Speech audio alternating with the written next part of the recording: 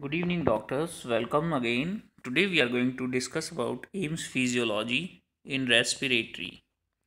Okay, let's start. First question we see surfactant secreted by. It is mainly secreted by the type 2 pneumocytes. Surfactant. Question number 1 answer is type 2 pneumocytes. Now question number 2 as we see here mechanism action of surfactant is break the structure of water in alveoli. Question number second answer is this. Question number third, cyanosis trauma interpreted as. In cyanosis trauma interpreted as the late sign of hypoxia. Okay.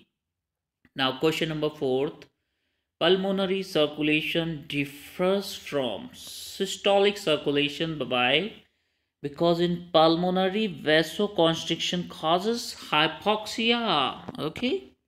Question number fifth, nitrogen narcosis is caused due to increased nitrogen solubility in nerve cells. Okay. Question number six, pacemaker regulating the rate of respiration is pre-Botzinger complex. Okay.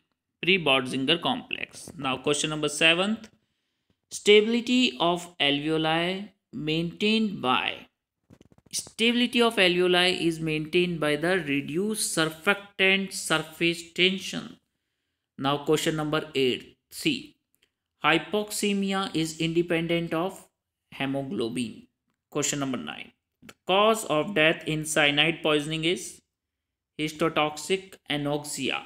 Question number 10. Increased resistance to airflow during expiration is due to compression of airflow. Okay.